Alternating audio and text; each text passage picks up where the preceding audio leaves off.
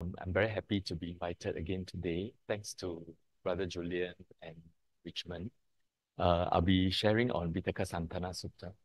So when I was preparing my lecture, then I thought, I was preparing my lecture, I thought maybe I should also connect it with a bit of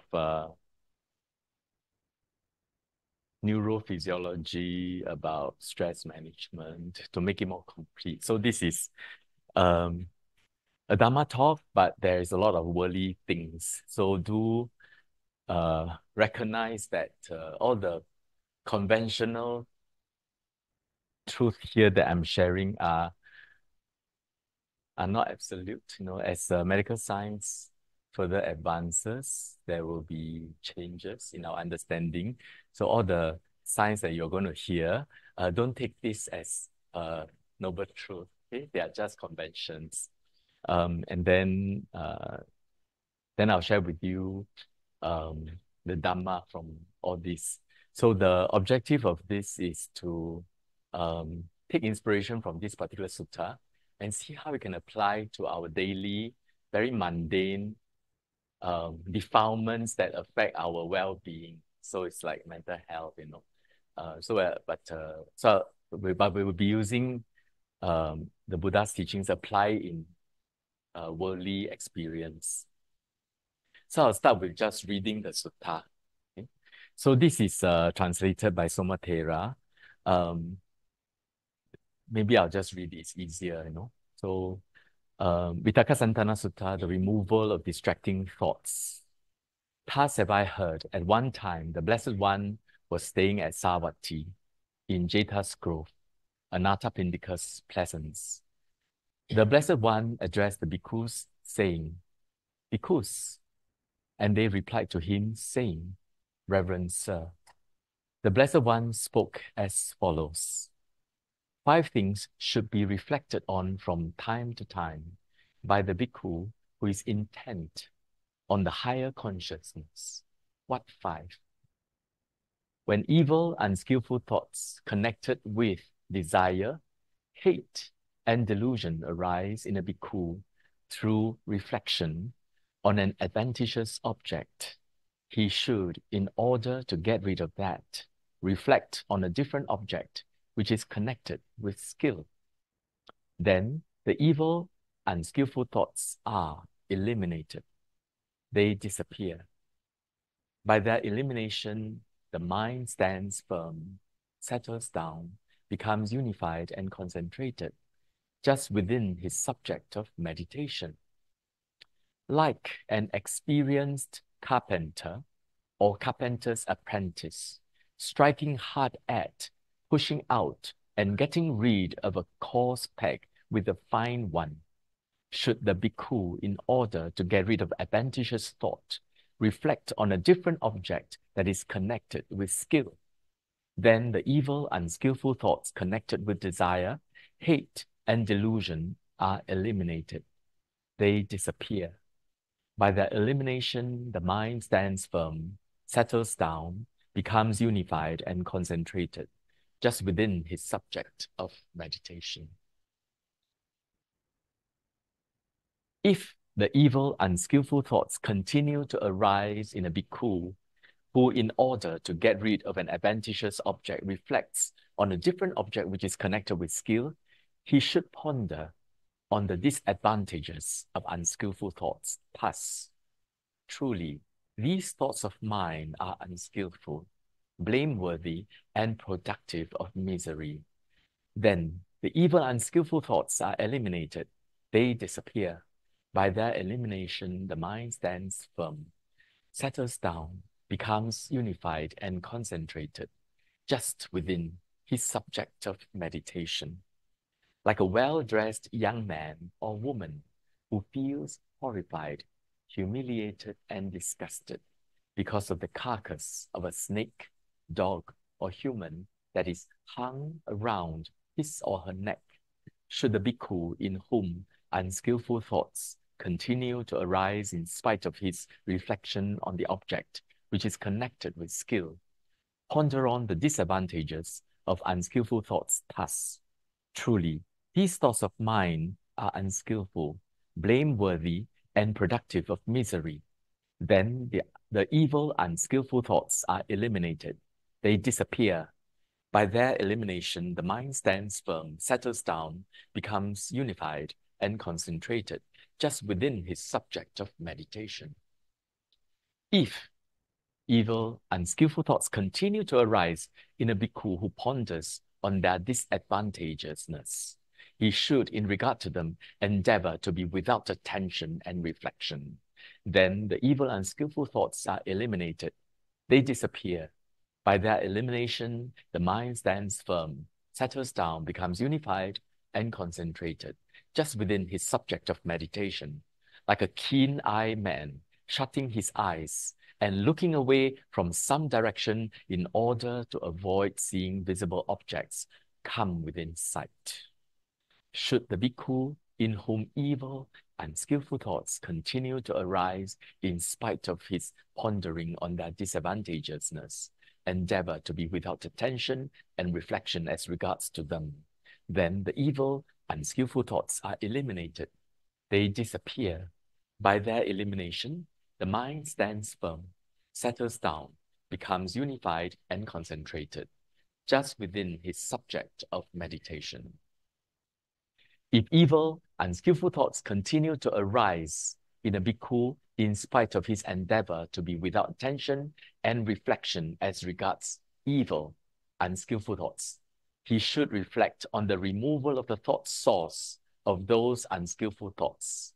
Then the evil, unskillful thoughts are eliminated. They disappear. By their elimination, the mind stands firm, settles down, becomes unified and concentrated, just within his subject of meditation. Just as a man, finding no reason for walking fast, walks slowly. Finding no reason for walking slowly, stands. Finding no reason for standing, sits down. Finding no reason for sitting down, lies down. And thus, getting rid of a posture rather uncalm resorts to a restful posture. Just so should the bhikkhu in whom evil, unskillful thoughts arise, in spite of his endeavor to be without attention and reflection regarding them, reflect on the removal of the thought source of those unskillful thoughts. Then the evil, unskillful thoughts are eliminated. They disappear. By their elimination, the mind stands firm, settles down, becomes unified and concentrated, just within his subject of meditation. If evil, unskillful thoughts continue to arise in a bhikkhu in spite of his reflection on the removal of a source of unskillful thoughts, he should, with clenched teeth and the tongue pressing on the palate, restrain, subdue, and beat down the evil mind by the good mind. Then the evil, unskillful thoughts connected with desire, hate, and delusion are eliminated. They disappear. By their elimination, the mind stands firm, settles down, becomes unified and concentrated, just within his subject of meditation. Like a strong man holding a weaker man by the head or shoulders and restraining, subduing, and beating him down, should the bhikkhu in whom evil, unskillful thoughts continue to arise in spite of his reflection on the source of unskillful thoughts, restrain, subdue, and beat down the evil mind by the good mind, with clenched teeth and the tongue pressing on the palate, then the evil, unskillful thoughts connected with desire, hate, and delusion are eliminated. They disappear. By their elimination, the mind stands firm, settles down, becomes unified and concentrated, just within this subject of meditation. When indeed, bhikkhus, evil, unskillful thoughts due to reflection on an adventitious object are eliminated, when they disappear and the mind stands firm, settles down, becomes unified and concentrated, just within his subject of meditation, through his reflection on an object connected with skill, through his pondering on the disadvantages of unskillful thoughts, his endeavoring to be without attentiveness and reflection as regards to these thoughts, or through his restraining, subduing, and beating down of the evil mind by the good mind with clenched teeth and tongue pressed on the palate, that bhikkhu is called a master of the paths along which thoughts travel. The thought he wants to think, that he thinks. The thought he does not want to think, that he does not think. He has cut down craving, removed the fetter, rightly mastered pride, and made an end of suffering. The Blessed One said this, and the bhikkhus, glad at heart, approved of his words. So this completes the sutta. So it's a lot of words, and I was reading slowly, but I am sure it's quite difficult to catch the gist. So very quickly, we just and also I'll explain a bit of the pictures. So this is important when he says that the 5 things should be reflected from time to time for bhikkhus who is intent on higher consciousness. Higher consciousness traditionally means deeper and deeper jhana. So it's for people who are practicing samatha meditation to go deeper into samadhi. Of course, sometimes we have wandering thoughts, unskillful thoughts related to the hindrances, desire, and so on. So if this happens, the first thing you can do is to use a wholesome object to replace it. So if you're mindful on the breath or the skeleton, and you think of food or what I'm going to do later, and then you keep thinking about it, the mind's very restless, you can replace the wandering thoughts back to your breath. So this is using this pad to remove that object. So this is the pad.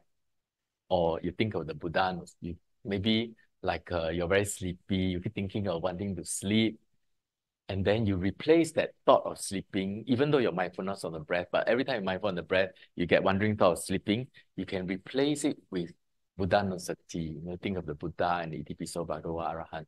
Think of the Buddha as the teachers of gods and men, So this is the wholesome pack removing the unwholesome pack. But if it still doesn't work,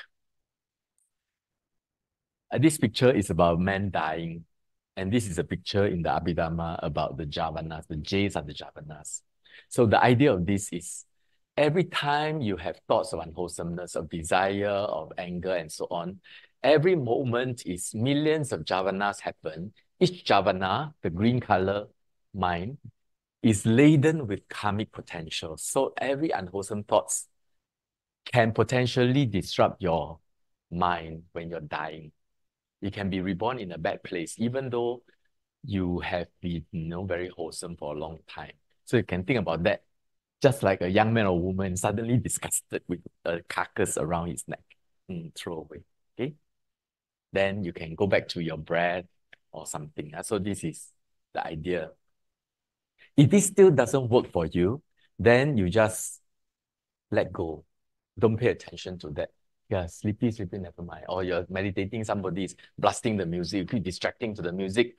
What you do is just let go and just mindful on your breath. It's like the man shutting the eye. But if it still doesn't work, this is the theme of this particular sutta, Vitakkasanthana Sutta. It's about going to the root of it and reflect on the removal of the source. But this one, how does he do it? How does the Buddha explain? He used this analogy. It's like a man walking, running. Then he says, why am I running? Then he sees there's no reason to be running. Then he walks. But when he says, why am I walking? Then you look at, there are no good reason to be walking.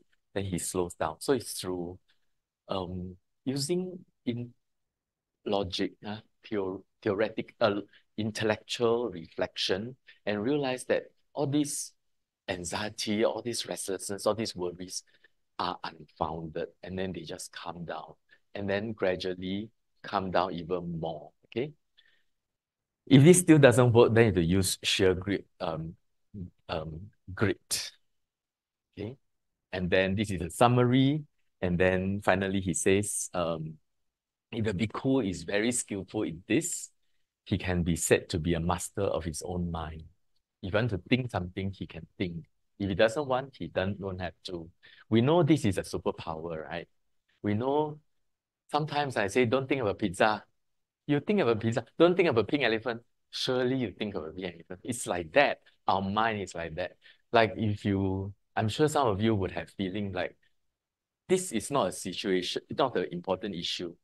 It's not important, but you see it's not important, it keep coming to the mind. Okay. So and then it just disturb you because we don't have this skill.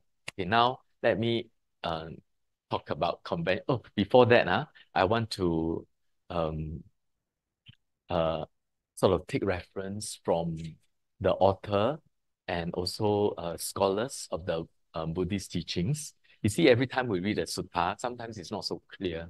We need to take reference from commentaries. Some of the commentaries are written by ancient practitioners like Venerable Buddha Gosha, Mahakachana during one of the Arahants during Buddha's times, uh, Sariputta also, Ananda as well. They explain to other disciples after listening to the Buddha. So who are we to interpret the Buddha's words so directly as if we know just because we can read English? So we have to depend on the commentaries, right? So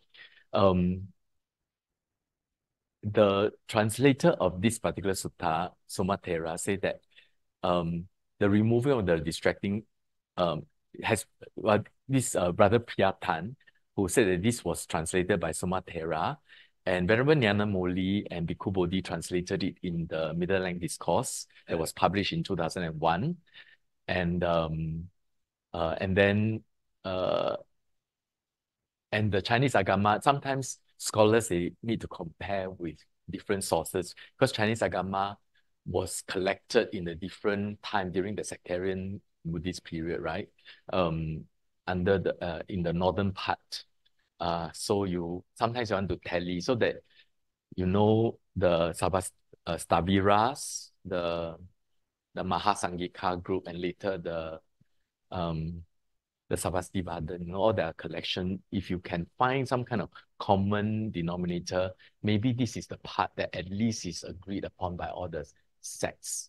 But of course, at the end, you still have to commit to one of them. So for me, the Pali Canon is my reference.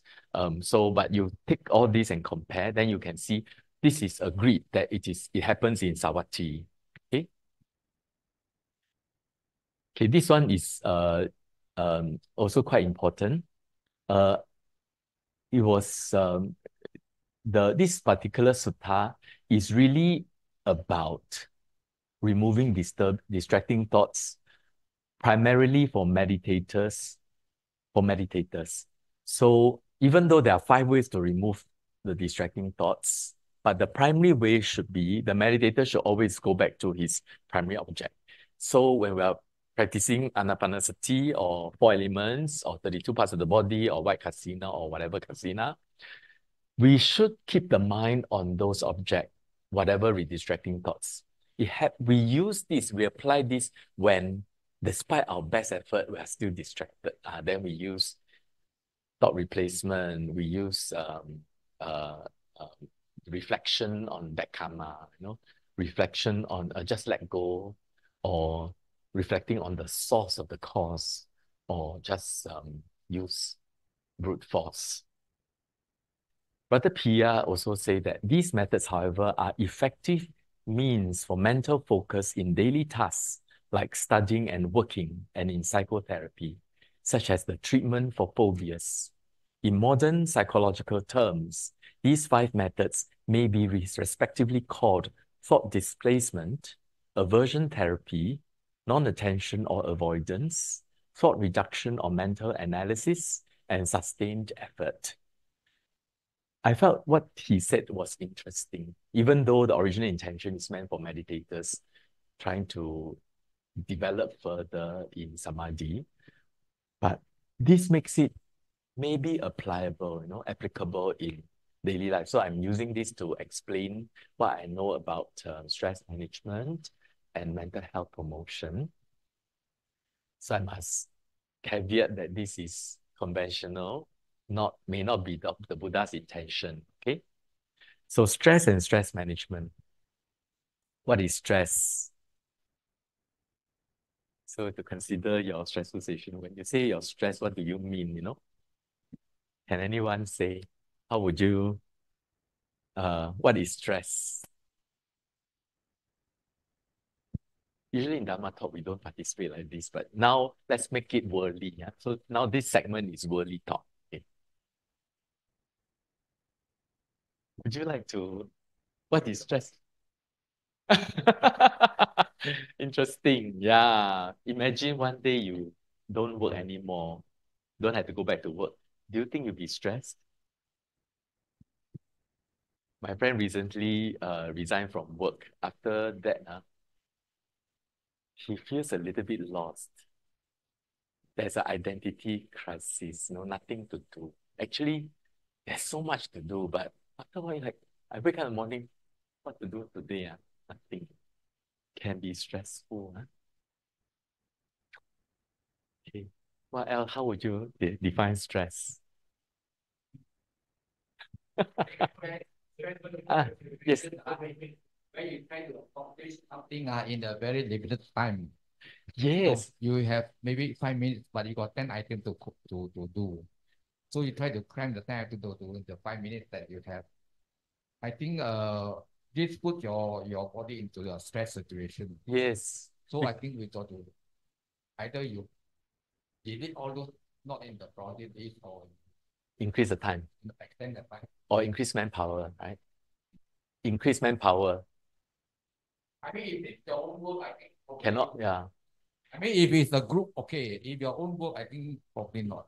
Very interesting. It's like there are a few things that that Brother David, right? Sorry, I can't remember your name. Charlie, yes, yes. Brother Charlie was saying, when you have a long list of things to do and that your time is limited, you either remove the things you need to do or you increase the time. Then I was suggesting that sometimes the time cannot be increased. Then one of the ways to increase your manpower. Manpower require money, right? So I mean, in those of us who manage project, we always say that if I don't have enough resources, I can't finish a project. So I was giving this talk, not the Dhamma part, but the conventional part to a group of seniors. And then one of the things they define is as stress is when you don't have enough resources to accomplish the thing you need to do. It's about resources. So that was an interesting notion also. But yet, I have a friend who was a very senior official in MOE last time. She works with Goh Keng Swee closely. So there was once there was a project that requires 1 year to accomplish. Then Goh Keng Swee said, I want you to finish in 3 months. They said, I can't finish in 3 months. No matter how much money you need, how many people you need, you just tell me, I will approve it. They say that if a woman takes 9 months to have a baby, can a 9 woman take 1 month to have a baby? So, there's some reality and some truth to accomplishing anything, right? So anyway, there is a medical definition. It is a feeling or emotional or physical tension. It is a feeling of tension. It can come from any event or thought that makes you feel frustrated, angry, or nervous. So like going to work on a Monday, or when you retire suddenly and there's nothing for you to do because you didn't plan for it, or that suddenly you got lots of things to do and you don't have enough time. So it's just a feeling, just an emotion. Okay, in this Medline is a medical education resource that we do. So it's just a feeling, emotion. But if you analyze it, how does this happen? It's probably related to not having enough whatever resources or time and to accomplish something. So it makes it unrealistic in one way or another. Or the nature of like you want to grow a tree within 1 month, cannot ma. So this makes you very stressful. If you don't finish the tree, somehow you have to pay a big fine. That would be very stressful. I realize nowadays. Yes, yes. Yes, it is. Like nowadays, the standard of living is so high. You have no extra income or you have limited income, and then the product all going up. So it poses a lot of stress to a lot of people, especially our generation. That's why I see if you go to NTUC, you saw a lot of piles of this Maggie meal on display, I mean, these are the most economical food that you can consume. No? You see? So those manufacturers of this Maggi mee, they make money because their product got big sales. That's why. And then this IT, this handphone, all this stuff. When I go to MRT or bus, practically 9 out of 10 always at the phone call, at the phone, you know, whether it's necessary or not necessary. Maybe it's a time to pass. It's a mean of passing time, but I think it's probably you have to use this time to relax yourself. Instead, they go to a handphone and try to catch up with all this. I think this modern stress life is very prominent in our life now. Thank you very much, Harley. That is what I'm going to say later. Actually, the way we play with our handphone is thought displacement. Do you realize it? It's because there's a lot of restlessness and we don't have anywhere to dissipate it. We don't go to our breath and then we just go to YouTube or whatever. That's thought displacement. In the olden days, people use alcohol, drugs, casinos, gambling. It's the same. And then after a while, it becomes an addiction. And it's all related to thought displacement, the first method to get rid of defilements. But instead of using a wholesome object, they use an unwholesome one. Some of the videos, I would say, are wholesome, but a lot of them are actually rubbish. Yeah. But also what you talk about Maggie Mee and Sheng Siong and all that. Gradually, you realize a lot of people spend their whole life making money.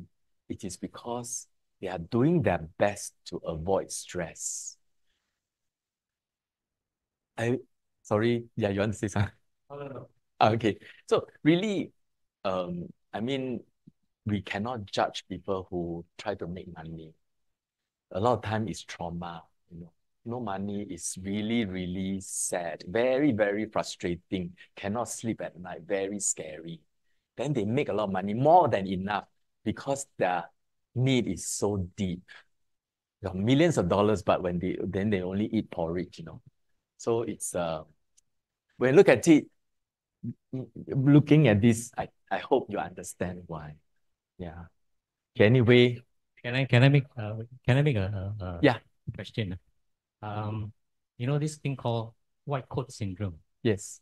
So when you go to the doctor, then you get blood pressure goes up and everything. Okay. Yes. So I observe this in myself. Yes. Okay. Then my blood pressure will go up to maybe 150. Yes. But normal time is actually normal. Yes. So my doctor will try to prescribe me medication to lower it down.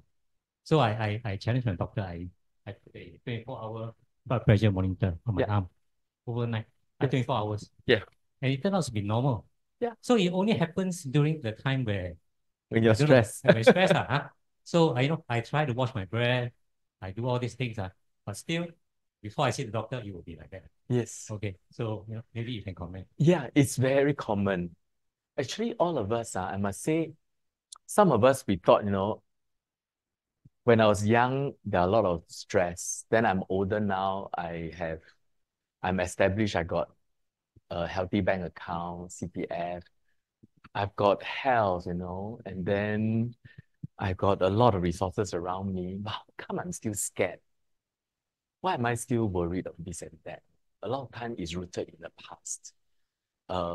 It becomes like a neural pathway in the brain. But I must say that this phenomenon of seeing a doctor, we tense up, is quite common.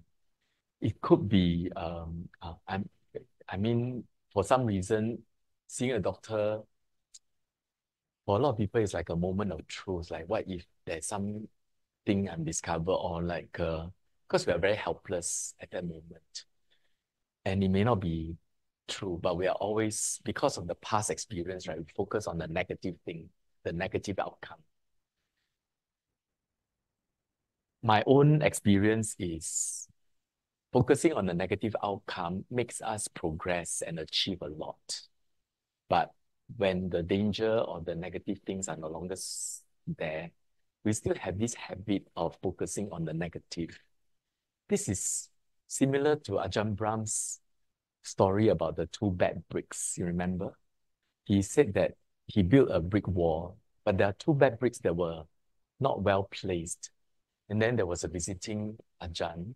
He was showing the brick that he laid, but he's trying to cover the bed bricks. And then the visiting Ajahn said that your brick wall is really, really nice. Then he says, but you didn't see this tool. They say, I saw, but the whole thing is so nice. So there is a kind of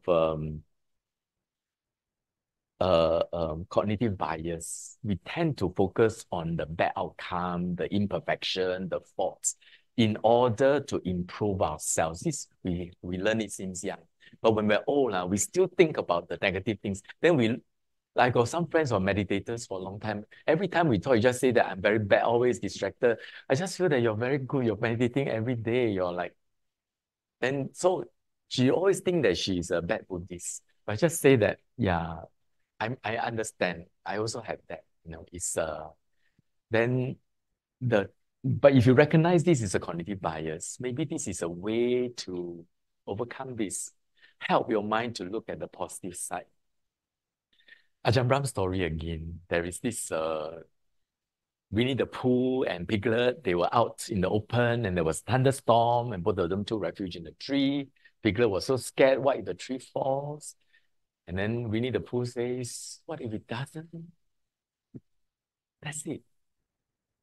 When you think that, what if I got high blood pressure again? What if it doesn't? Or what if I fail my exam? What if you doesn't? Okay, or maybe the chance of failing is very high. What if this is good? What if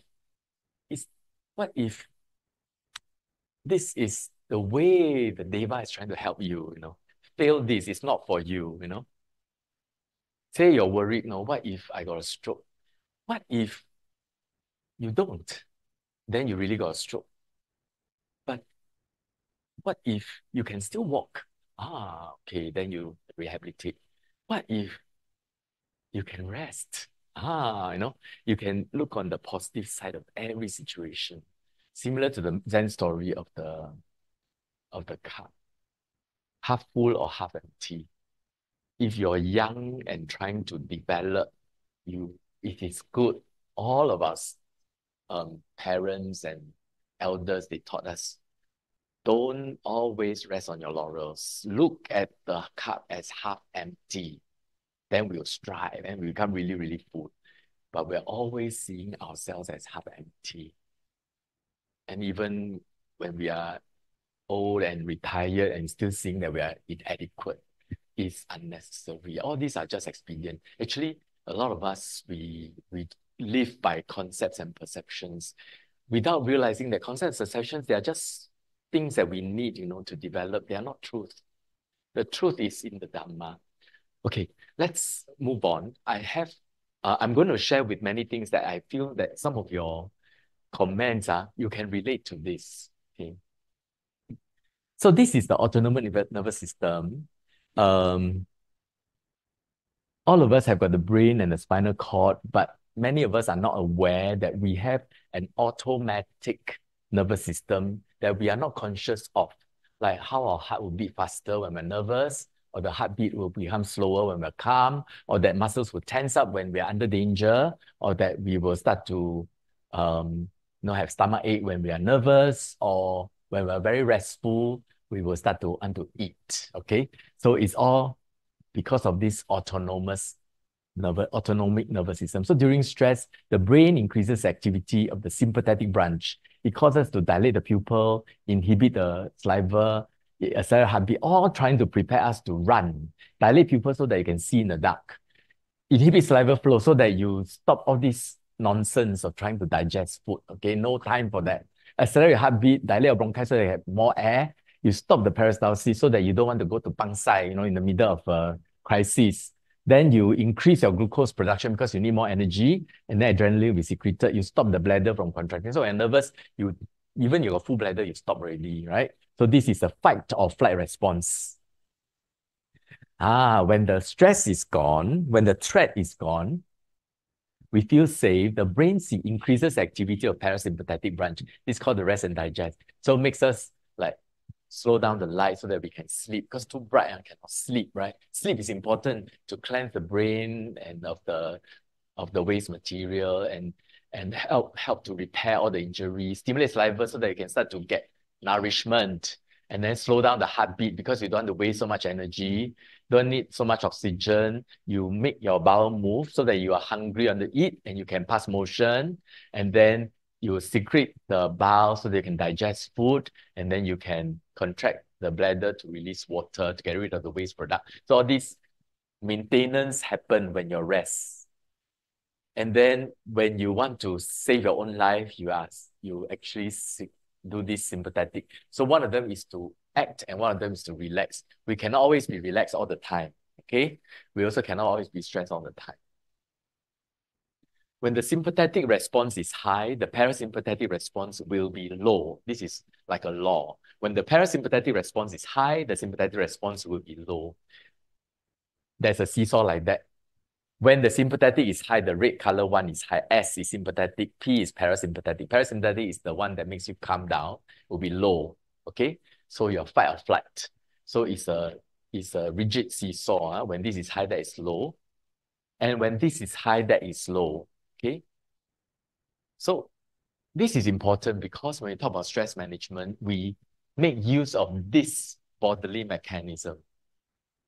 So we talk about resources just now, we need money, otherwise a lot of stress, or no time, we increase manpower, then we can accomplish the job. So when you're stressed, we need resources, either external, social, such as family and friends, money, okay, or personal resources, such as your emotional resilience, your physical health. They are mediators. If you mediate well, what doesn't kill you make you stronger. Okay, so whenever you use your resources, inner or external, and you survive, wow, you can give talks already, okay? You can become a coach, as if you can write books. So we become stronger, and then we feel the whole world makes sense to us until we're suddenly struck with something again. Really? Then our faith has been misplaced. So this is by Leonard Perlin. We still use his theory around stress management in caregiver stress and other situations. Very useful, this model. I'll come to this again. The other thing is very interesting. This is a law. It's called Yerkes-Dodson law. But of course, conventional truth. Okay, so arousal, low and high. Performance, strong and weak. You find that your peak performance is when the arousal is somewhere in the middle. Okay, so you cannot be totally rest and digest every day. I think if you're like that, I feel self-neglect. You're neglecting yourself, I have to report to APS, Adult Protection Service. Or if you're always so high, when you're so tense and so nervous, you cannot perform also. So you need a little bit of stress. That's why Monday go to work very stressed. But when you totally don't work, very stressed also because you cannot perform, okay? Nothing you can achieve. So optimal stress. Some stress can be useful. So can you think of time when some stress is good? Anyone?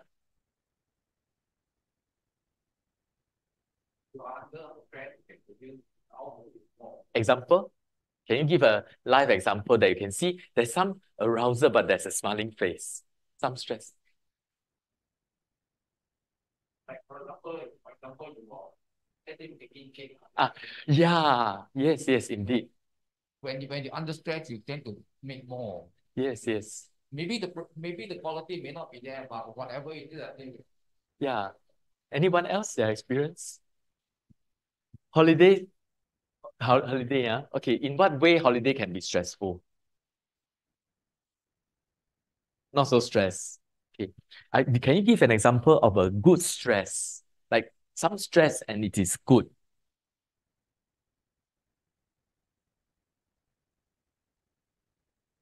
What about you?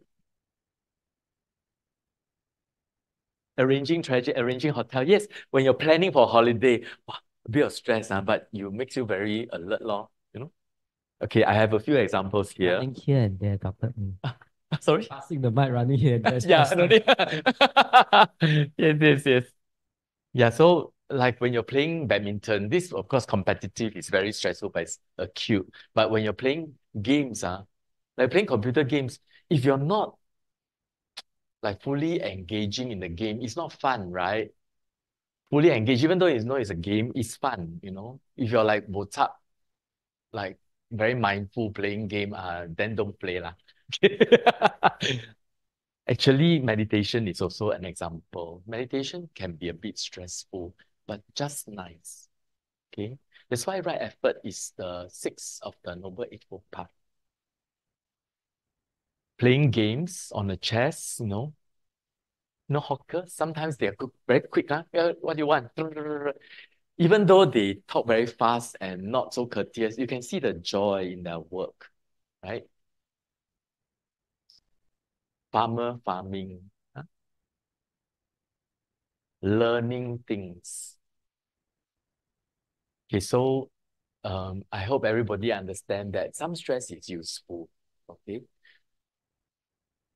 But we know chronic stress is not. Why? In response to stress, our brain produce the CRH, the corticotropin releasing hormone, which stimulates the pituitary gland, the master gland that produces the hormones, that direct all the hormones, to produce another hormone to cause the adrenal gland to release cortisol. Cortisol is steroid, okay, hydrocortisone. Synthetic one is called hydrocortisone, natural one is called cortisol. Cortisol increases the blood glucose so that you can make use of the glucose for your stress, regulates your blood pressure, reduces inflammation. It also makes us alert. It's secreted in the morning as part of the circadian rhythm, our biological clock. But if you have chronic stress,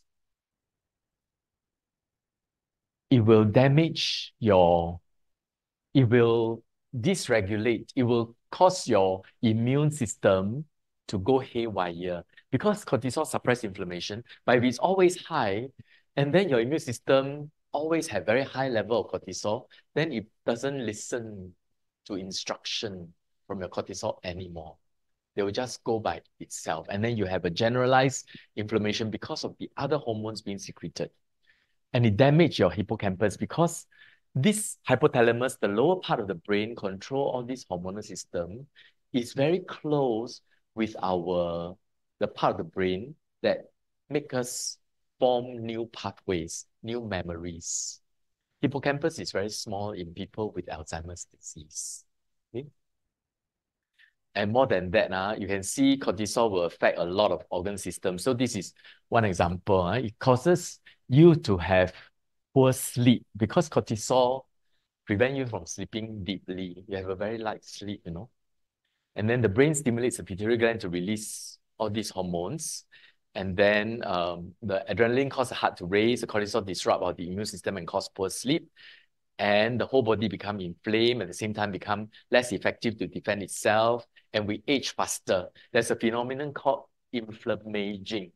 Aging related to generalized inflammation, causing us to have atherosclerosis, Alzheimer's, atherosclerosis affecting the heart, the brain, and the kidney, cause kidney function problem, high blood pressure, increased risk of coronary heart disease, and stroke. Okay? And chronic stress damage our hippocampus. So this is our health can affect, cause us to have always tension, headache, sadness, nervousness, anger, irritability. We have more acne if you're younger because it affects our hormones. And then muscle aches and tension because the muscles become tense. And then heartbeat faster, nausea, stomach aches because we cannot, it suppress the peristalsis, but we also cannot because you get constipation, then you get stomach cramps, increase the risk of diabetes, either diarrhea or constipation, affect the menses and immune system, okay, chronic stress. So we know that acute stress is due to sympathetic nervous system, right? And it is related to fight or flight to preserve our life. And a bit of stress is good, but too much stress for too long, chronic stress is bad for our health. It makes us age faster. So how do we manage stress? So managing stress requires to know the issues, confront them, and manage them, right? We need to solve the problem. But do you know the root cause? So we need to understand the root cause. The challenge is, how do we know, confront, and manage issues which are too stricken with high level of stress? So by right, when you're stressed, you want to solve the problem. You know the issue is not enough money, not enough time. But how much money do I need? How much time do I need? You need to think. Is it money or is it the issue? Like my friend says, so this thing, even you have give me all the resources, I still have to take 1 year to produce. There has to have insight into the nature of the problem.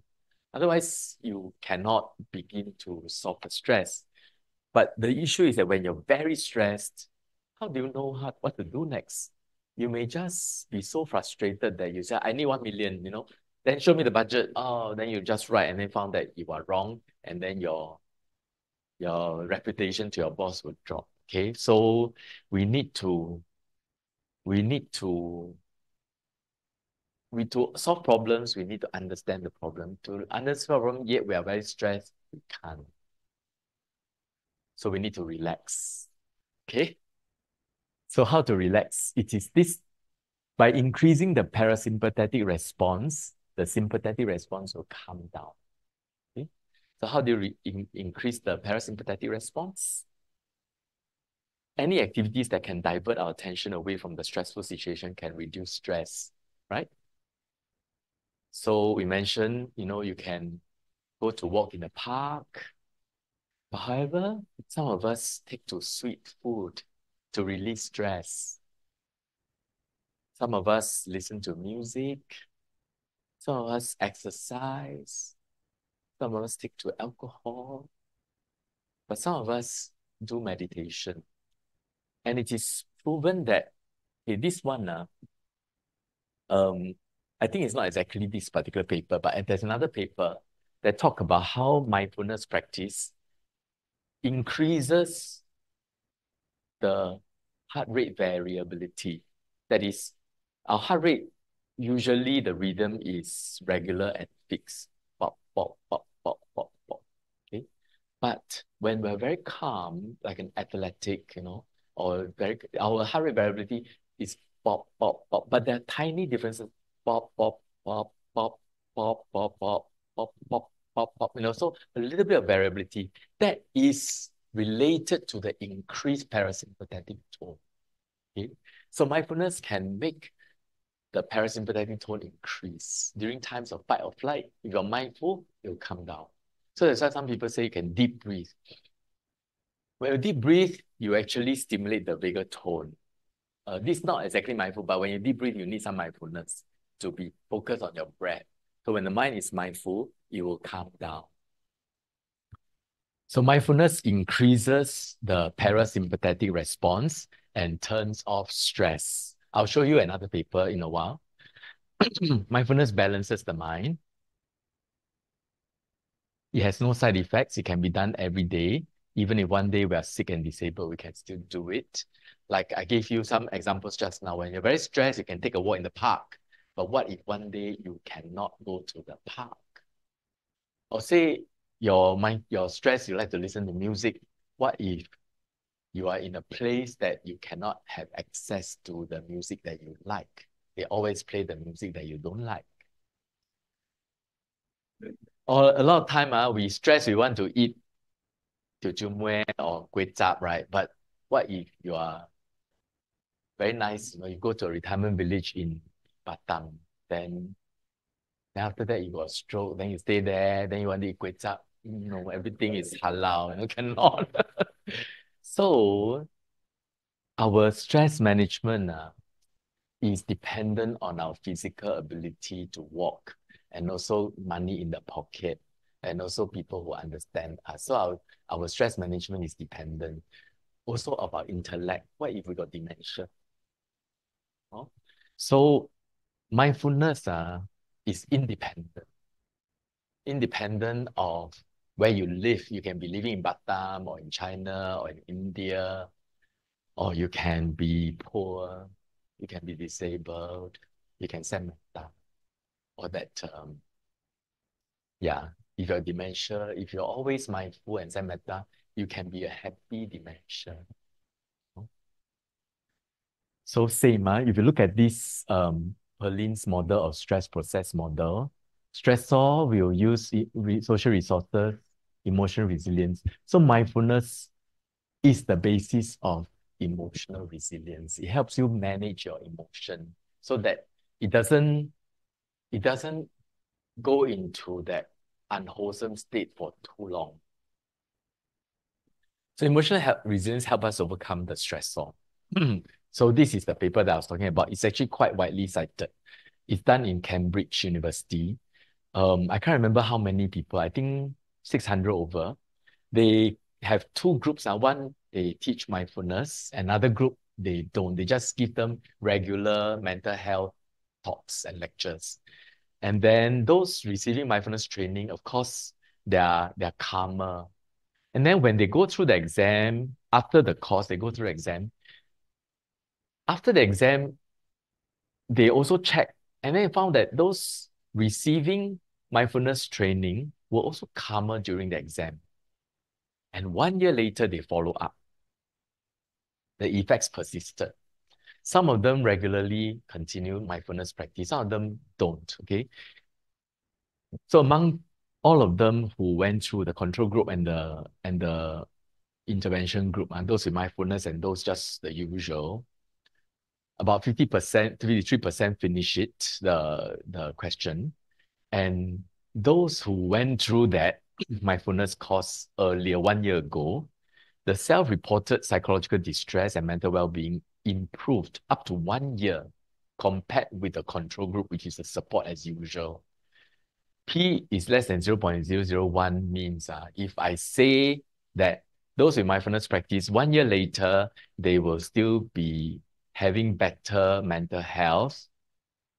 1 out of 10,000 times, it is wrong. But 9,999 times, this statement is correct. Okay? In 10,000 times. Okay. So the mindfulness participants also made more donations.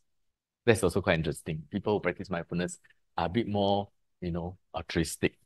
Home practice have positive dose response. It means that if you practice more often, more likely your psychological distress is less, and more likely you're more generous. Okay. So no adverse effects related to self-harm, suicidality, no side effects. Okay, so this paper was highly cited to say that mindfulness improves mental well-being and the effect can be longer. If you practice daily, it's even better. Okay, so this is one to support the stress process model and emotional resilience. So mindfulness develops resilience. But what is mindfulness? So this one we have to go back to the Dhamma. So from the Abhidhamma, okay, the Buddha talked about sati, but he doesn't quite explain. Because I suppose you are with the Buddha, and then when you talk about mindfulness, immediately you're mindful. And then, but then I'm sure there may be some who don't know what is mindfulness. In the Abhidhamma, it's explained. Abhidhamma, I mentioned before, it is not developed by scholars. It's obviously by people who practice. It could even be the Buddha's words as well as his senior disciples' words. Even if it's not his senior disciple, it could be disciples of his disciples or disciples of his disciples' disciples. So the characteristics of mindfulness that it is not wobbling, not floating away from the object. So there's an object. Okay, so all mindfulness has an object. Even if you're like bare awareness, you're mindful of this awareness, which is a mind. Or you're mindful of the body, you're mindful of the breath, mindful of the skeleton, mindful of even the things I'm saying, the meaning of my words. These are concepts. You're mindful of concepts, and that is possible. So this is not wobbling, not floating away from the object. And the function is the absence of confusion or non-forgetfulness of the object. So the mindfulness is being like not forgetful, always attentive.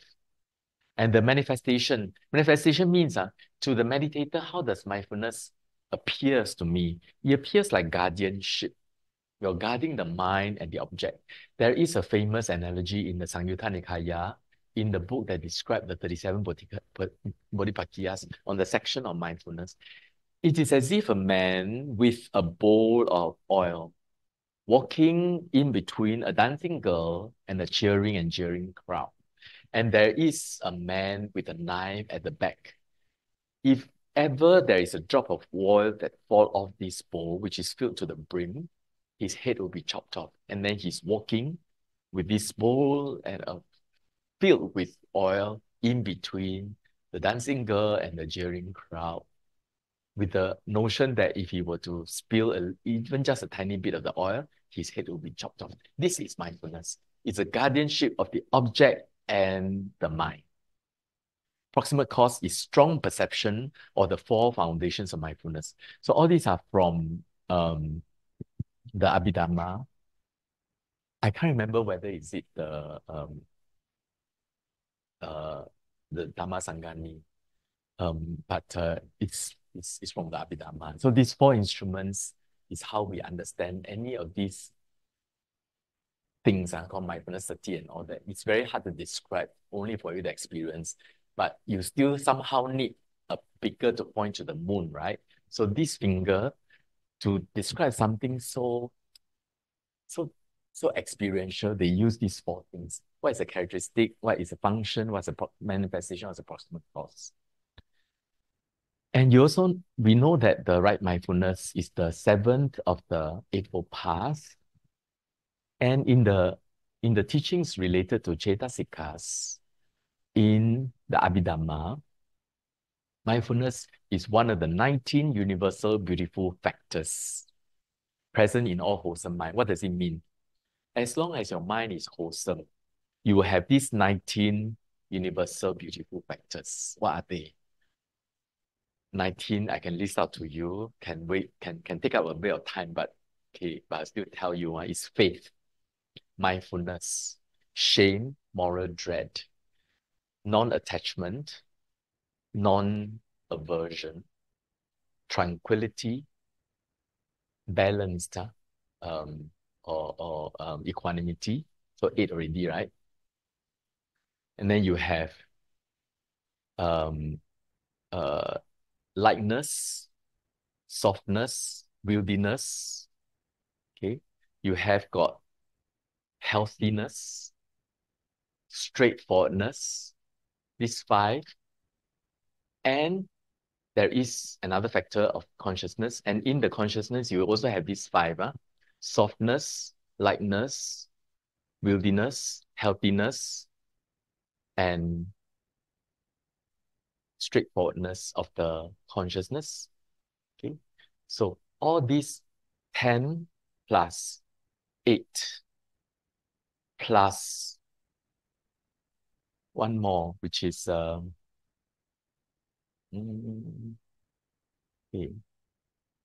can't remember the one more. I missed that one. Okay, wisdom sometimes can happen, sometimes it doesn't happen. Okay, then there is this. So these universal factors are always present in all wholesome mind, and mindfulness is one of them. This is very useful understanding. Okay, so mindfulness is being fully present. That you are not wobbling. You're fully present on the object. You're confronting and sinking in on the object. So your mind is not floating away. You're fully present with the object and not forgetting, okay, the object. And you see the Chinese word 精心, is the present, the mind in the present.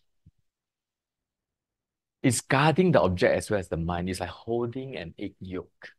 Too tight, it will burst. If you're too relaxed, it may drop and fall.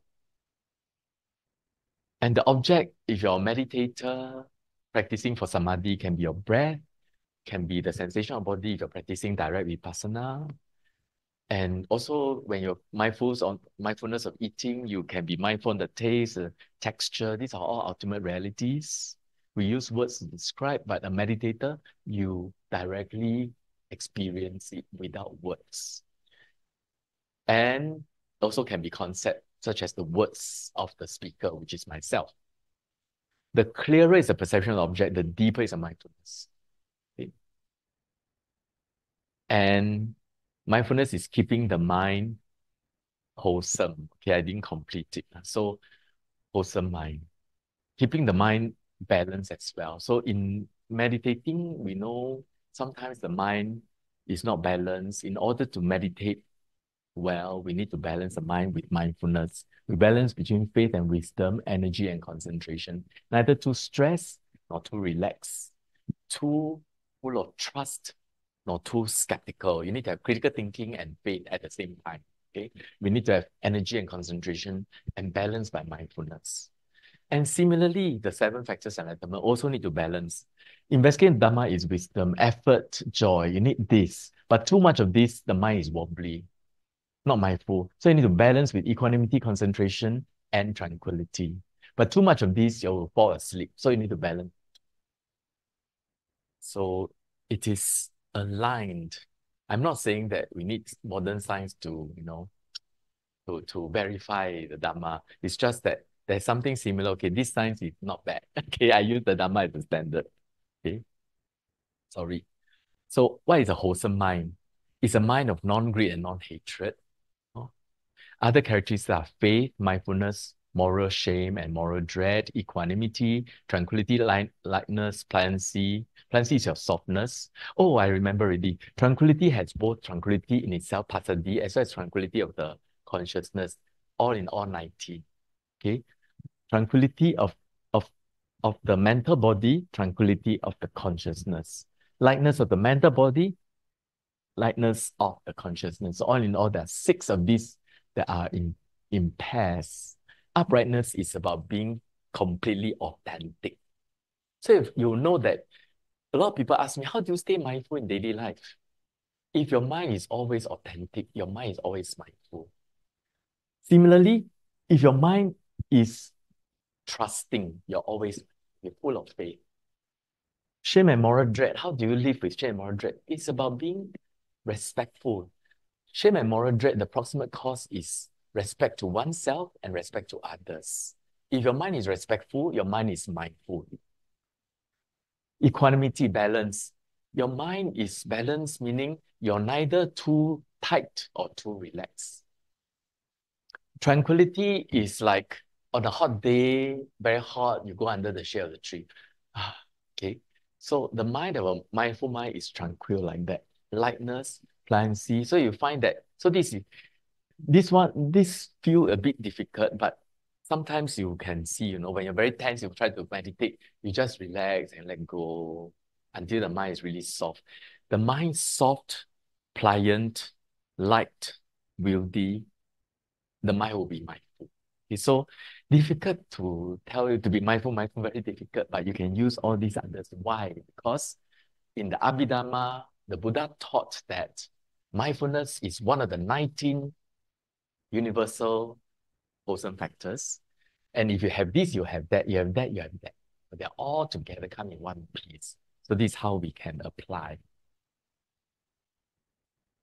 And yet the Buddha usually seldom talk about sati on its own. For example, this in Samanyapala Sutta, he always talk about sati sampajanya, right? Mindfulness and clear comprehension. He says, herein, great king, in going forward and returning, the bhikkhu acts with clear comprehension. In looking ahead and looking aside, he acts with clear comprehension, and so on. So it's in the Satipatthana Sutta, we also talk about clear comprehension. Okay? So what is clear comprehension? And why do I bring this in? Because clear comprehension and mindfulness, you saw the universal factors, it's not always present. You need to add that in. Clear comprehension is a twin brother of mindfulness. It don't always come together with mindfulness. It works closely in mindfulness, like the right and left legs. By not rushing into any activity, mindfulness renders a brief pause, an open space for one to inquire into the activity at hand. If I remember correctly, I lifted these words. I won't be able to write so well from Bhikkhu Bodhi's, one of his works. But anyway, I also understand why mindfulness is useful. Mindfulness gives us that moment to see. And when we see, there is clear comprehension. So mindfulness and clear comprehension. There are 4 kinds of clear comprehension described in the commentary text to Samanyapala Sutta. The clear comprehension of purpose. Whatever you do, you need to know why you're doing it. And whatever you do and you know why you're doing it, you need to know what is the suitable course of action in order to do it. And when you know the object and you know what is the suitable way of doing that, you still need to know the subject matter, domain of practice. For a monk, it will be the meditation object of the breath of the body. For us, if you're mindfully caring for your parent who is disabled, or you're mindfully tending to a plant, you're growing, you need to know the workings of gardening. So this is the domain of the practice. True nature of things in the commentary text is, if you're not mindful on the object, if you're not clearly comprehending the object, there's a breath, you need to be clearly comprehending of impermanent suffering non-self, the true nature of things. So how do we apply in daily life? We're not meditators, we're not monks, we're not bhikkhus in the forest. What it means is whatever you're doing, you need to know you're mindful, and then before you come to this place, right? You wake up in the morning, today I'm going to BDMS. Why am I coming to BDMS? Because I want to listen to a Dhamma talk. Why do I want to listen to Dhamma talk? Because Dhamma talk is important, you know. Then you see about, gradually you realize the most important thing to do in life is whatever we need to do in order to die a good death. In order to have a good death, we need the mind to be habitually wholesome. It's not just last moment wholesome, it's habitually wholesome. And the best death is Nibbana. So then you realize this is the purpose, then you come to BDMS regularly. But what is a suitable way to do it? So suitability for us coming is no problem. I don't break any precept. But certain things we do, like you do a business, you need to know what is the right strategy to achieve, but also ethical, aligned with your values and so on, of morality and ethics and all that. So you need to know the purpose, the suitability, and you need to know the domain of your science and art of the things that you're doing. Ultimately, at the back of your mind, you know all these are impermanent suffering non-self. Conventional truths are just means to an end for us to create good karma. Of course, conventional truth can also lead us to bad karma, but you need to just make use of conventional good karma, but they themselves are in themselves meaningless. Okay? But it's meaningful because we're not fully enlightened. So we need to always reflect on this. So this is clear comprehension. With mindfulness, you can have clear comprehension. Without mindfulness, we are working like zombies. So what do we do if we cannot stay mindful? That is when Vitakkasanthana come in, okay? First method is thought displacement. Okay, you can go to a park, or say you're very stressed, you can think of any neutral object. Next time you try, very stressed, you think of a chair. Every time you have a stress, you automatically think of a chair. Now, stress will come down when the mind is replaced by a chair. Very simple. A chair is just like the object of any addiction. It's just that it is not unwholesome. Any addiction is alcohol, sweet food, gambling, social media is an addiction. Recently, last week, mightily, Dr. Subramanian just published, right? Young people, 51% got social media problem. Up to older people, 30%. Okay, so I think all of us would have this problem somehow. Okay, a bit of it. I know every morning my friends from my Happy Village group, there are a lot of social media things. So I'm sure the whole night they are surfing. Okay, so instead of social media can affect our sleep, I think of a chair. Okay, try that. Or just chant Namo Amitohu, Namo Amitohu, Amitabha, or Itipiso Bhagawa. All these are neutral and wholesome, but they may not be so exciting.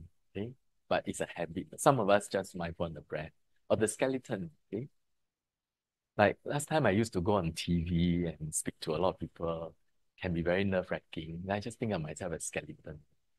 Skeleton trying to do some good, like that. Okay. But if it doesn't work, you can use this skillful means called 惭愧心. Have a bit of, in Confucian ethics, sometimes I find Confucian's teachings are very close with the Buddhist worldly aspect of the Buddhist teachings. We need to have some 耻, 惭愧心, which means some shame and dread. It's a wholesome thing. It's about respectful. That's why when you go to China, they call everybody 老师, 老师, call me 博士. I told them I'm not a PhD, they call me 博士. It's just a way of their mind being respectful. When you're respectful, you can learn.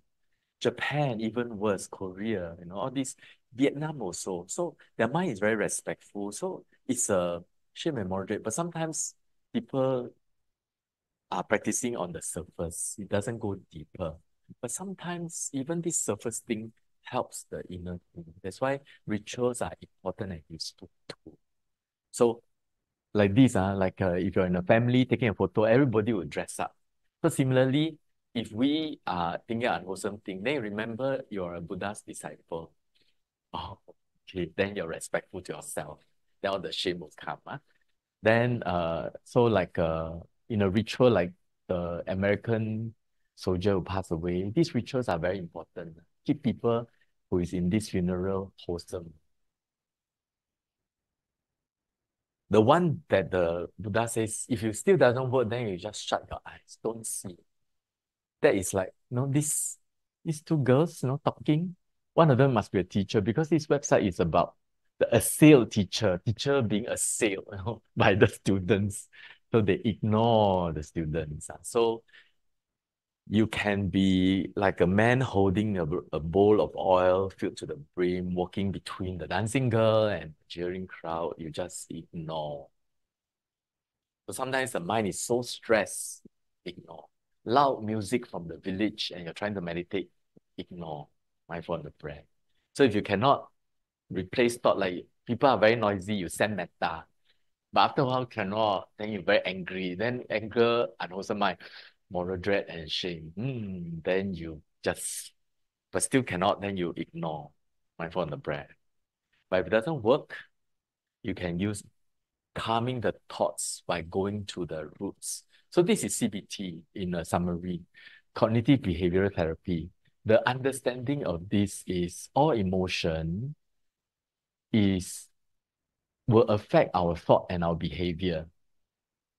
Our thought will affect our emotion and the behavior. Our behavior will affect the thought and the emotion. Okay? So if we are stricken with stress, nervous, anxious, you can challenge, your assumption may not be right. What makes you nervous? Like, what if it doesn't fall? What if it's not true? What if it's not as bad as you think? What if it makes you grow? What if actually it's a good opportunity? What if this is the way the Deva is trying to help you? So this is to change your assumption. So you change the way you think, it helps your emotion. But if you don't change your behavior, it can still affect your emotion. So you need to have a good habit. Okay, so say, imagine one of these days we are very down and out, maybe depressed, okay, at home, don't want to go to work, the whole day wake up like very late and sleep the whole day. At night, watch TV until very, very late or surf the net until very late and then fall asleep, then wake up in the morning and then just call, grab food and then eat all kinds of junk food and maybe even start to drink alcohol, okay? The mind is very down. Maybe the mind is down, but why every time you want to work, you think that it's useless or that nobody will employ me or what, okay? Then your thought can change. What if this is meaningful? What if I can get employed? What if working is good? What if this is a trial and challenge? This is a way I polish my parami. So change the thought. But if you don't change your behavior, the emotion and thought will continue. So you need to clean up your house and make a habit to exercise. Even if you have no work, you go out in the morning, you look for a job. So the behavior start to change, exercise regularly, eat healthily, and then your emotions still a bit down, then you challenge your assumption, and then keep your behavior well. So behavior is habit. Recently there was a book that I finished. It's called Atomic Habit. I think it's very good. A lot of Buddhist teachings inside, but it's of course by somebody not Buddhist, but it's about making tiny things in your life as a routine. You change your lifestyle, you will gradually change the way you think and the way you feel. Okay. But of course, it's not easy to change your lifestyle. You can try to change your thinking. Not easy to change the emotion, but sometimes it can. So like singing, doing things that you like can change your emotion somewhat. Watching a movie, as long as you don't break the preset. So it's like this, the cat, so angry. But why is so angry? Yeah, then calm down. Yeah, actually nothing serious. Why not sleep? And sleep. Okay, so this is like that. So calming the thoughts. Ultimately, still cannot, then we use willpower. No matter what, I cannot scold.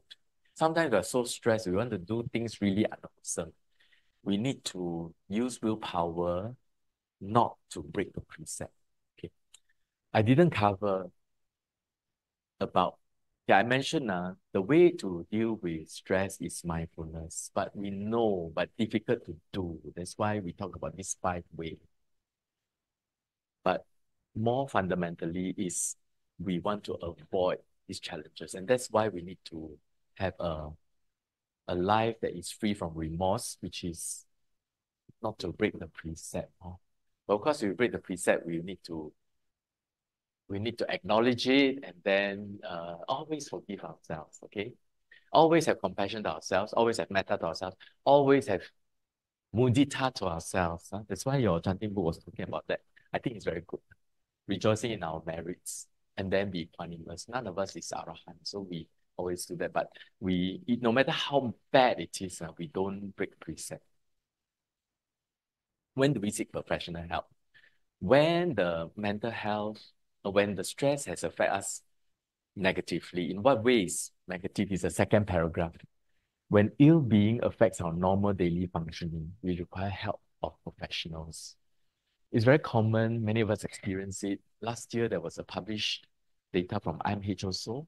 Young people, 19 to 29 years old, nearly 29% has mental health issue. And you find that as the older the person go, all the way to up to 60 and above, the statistics improve. So the older people have less mental health problem.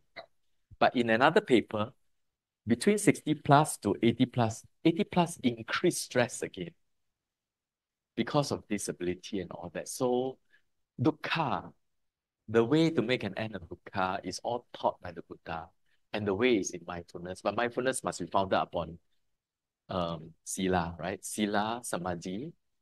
Panya is when we start to realize the root cause and work on it. But I mean, it's not easy when your mind is in turmoil. So you need to use different skillful ways to calm the mind down. My final slide, summary. Acute stress triggers sympathetic response in our autonomic nervous system, as well as cause the hormones adrenaline and cortisol to be secreted. Acute stress is okay, can even be life-saving. Right amount of arousal is actually productive and good. Chronic stress is bad for health. Overcoming stress requires external and inner resources. For an otherwise healthy person, the inner resource is mainly our emotional resilience. The Cambridge paper proves that mindfulness develops emotional resilience. Mindfulness and clear comprehension is wholesome mind with wisdom. Wisdom solves problems. When it is very difficult to maintain our mindfulness, we can recall the teachings in the Vitakkasanthana Sutta. The Buddha taught 5 methods to overcome distracting thoughts during meditation in the Vitakkasanthana Sutta. So that ends my talk. And we're nearly 12. Sadhu. Do we have time for questions or any questions?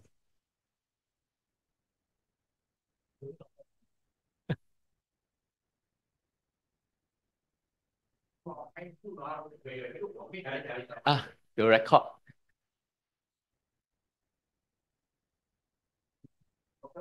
When you are mindful, can you commit misdeed or not? Like you commit something not legal, like committed. It's possible because mindfulness does not always have wisdom. We can mindfully, like say, release a a piranha into Seletar Reservoir, you know. Wow, may you be well and happy. Wow, then the piranha just grow into a lot of piranha, and then it changed the ecosystem. So mindfulness need to have wisdom. When you have mindfulness and clear comprehension, can you make mistake? Wisdom have got shallow and deep. The possibility of mistake depends on the amount of wisdom there is. Purpose, suitability, subject matter, and what really matters. The four aspects of clear comprehension.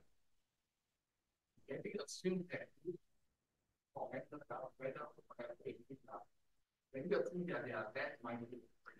I do. I don't believe that there are good people or bad people. I believe that there are moments of lack of mindfulness and moments of mindfulness. So all people are just skeleton with wholesome and unwholesome minds. But despite anatta, there is karma, there is cause and effect, there is existence of a being which is five aggregates coursing through time of anatta, anicca. So these beings, because of the deeds that they do, then they have to be jailed or be punished with some things, you know. Even if they don't in the worldly life, they have to go to, say, hell or animal realms, like that. But they are not bad or good people. Bad, good people is sakkaya ditthi, wrong view of self. You don't know what is right and what is wrong. You need wisdom to know. You need wisdom to know right from wrong. Being mindful that when you reach the wisdom stage, then you can differentiate. Mindfulness, because the mind is wholesome, there is no wrong roots. Okay, there's no unwholesome karma. It's actually wholesome karma, but there may not be wisdom. But because of that, you can still make mistakes. But mindfulness, I must say, your conscience, you can say your conscience is clear. But people can have clear conscience and do mistakes, you know. Are there any other questions from the Dr. Ng, thanks for the talk. I just want to point out that, like, for example, if I'm sitting here, listen mindfully to the talk, and then, but I'm not aware that somebody is sitting behind or somebody has come in and sit behind me. Is it that I'm not mindful, or is there any awareness how to define this kind of situation? Yeah, that's a good question. A lot of people say mindful means you know everything. No, we always have mindfulness on an object. Even, I don't know whether I am qualified to talk about bare awareness. Bare awareness, I didn't learn bare awareness, being that fully aware. The Tibetan teach a lot of this in the Dzogchen practice. It's as if there's no object. But my own experience is the bare awareness feeling comes after a very good sitting, when the mind is full of samadhi, emerge from it, let go of the breath. The mind is very aware, very mindful of, it feels like mindful of everything. But when I check closer, it's actually mindful of the mind itself. There is always an object of the mind to be mindful of. So you can be mindful of something and not be aware of something else. It doesn't mean you're not mindful. So a person can be mindful of, say, listening to a Dhamma talk when you're driving. You're so mindful that you can actually get into an accident. Theoretically possible, but because you're mindful, you are usually also mindful of everything at the same time. But some people say, oh, you forget this, you're not mindful. Actually, sometimes it's not because you're not mindful. You're mindful of something else. Thanks for your answer. Personally, I'd like to ask another question, because you when talk about mindfulness, it's about self-cultivation. It means being Buddhist is self-cultivate. Then, how about if the other party is not mindful, but we ourselves are mindful, and I thought of myself being like, maybe I'm too sensitive. Like, okay, that person, I'm too mindful of my sensitivity towards that person, but that person isn't mindful of what he or her, he or her insensitivity.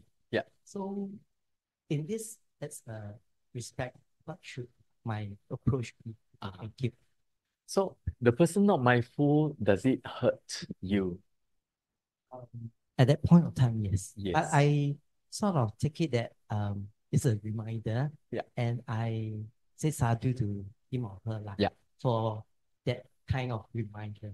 Yeah. Mm. So I actually give the perspective a bit of twist to it. Yeah. Then there is no problem, right?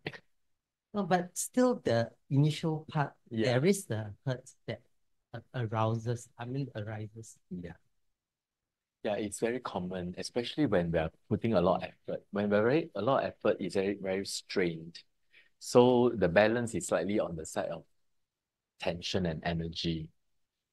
The way is that we may not be as mindful as we think. We need to relax a little bit more. Then it's actually at the right balance. Then people, whatever they say, we know that it comes from a space of lack of mindfulness, ignorance, which is part of nature. Then we don't feel so hurt. The moment we're hurt, actually our mindfulness is not there. And we might be too tense, so relax a bit more. That's about it. Yeah. Thank you. Any other question from the floor? Dr.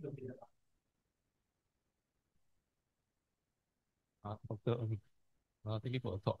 Just now you mentioned about secular mindfulness practice for university students. Yeah. So some time ago, I attended another class. You mentioned about secular mindfulness for the corporate world to improve their, reduce their stress, improve their productivity to earn more profits for the company. Yeah. Then the speaker mentioned something about it may not be entirely wholesome because the purpose of them attending this course would be to promotes greed and craving and all that. So would you have any comments on this? Yeah. That means mindfulness being stripped of the Dhamma versus the mindfulness within the Dhamma. Yeah. I must say that mindfulness is not always accompanied by wisdom, as I mentioned earlier. So, but if it is accompanied by wisdom, all these corporate PMETs, they would need to explore why are they doing what they're doing. The clarity of purpose, the clarity of suitability will involve what is the strategy, what are the values, and what is the sustainability of all this. And then they, of course, need to be clear of the subject matter, and ultimately they need to know what really matters, in the face of aging, sickness, and dying. But mindfulness, the secular way, we don't usually emphasize the clear comprehension side of things. But if mindfulness is practiced correctly, it is still wholesome mind. Wholesome mind is good karma, even though it may not have wisdom to it. I do not disapprove or discourage it. I think it is still good because the world is full of suffering. Even as a doctor, I give medicine. Medicine is neutral, what I will still give. Then a person is stricken with mental health issue, anxiety, depression, poor sleep. If it's not a Buddhist, I will still talk about mindfulness. But I will add in clarity of purpose, suitability. All these things is also very useful to them, And many of them in these kind of places, they start to realize that it's helpful. And they may even start to explore what is the truth that makes it more sustainable. And gradually they'll connect with spirituality. And then maybe they will start to have faith. Faith is very useful, for mental health. And maybe one day they will start to say that faith and truth is a bit different. And they may want to find out what is the real truth. And then they'll find that, the Buddha's teachings is the most coherent of them all. And then they'll start to find out more. But mindfulness is not copyrighted by the Buddha. I mean, the Buddha never do that also. It's an aspect of universal truth related to human psychology, being psychology, the psychology of cats and dogs even. I used to have this cat. I give the cat food, he would thank me first. And then he eat the cat food outside the dish before he eat the cat food inside. Even though I cannot read mind, I think there is mindfulness in that cat. So mindfulness is useful even for a cat or a dog or an orangutan, So what more, humans? And so I would even teach secular mindfulness if there's a demand for it.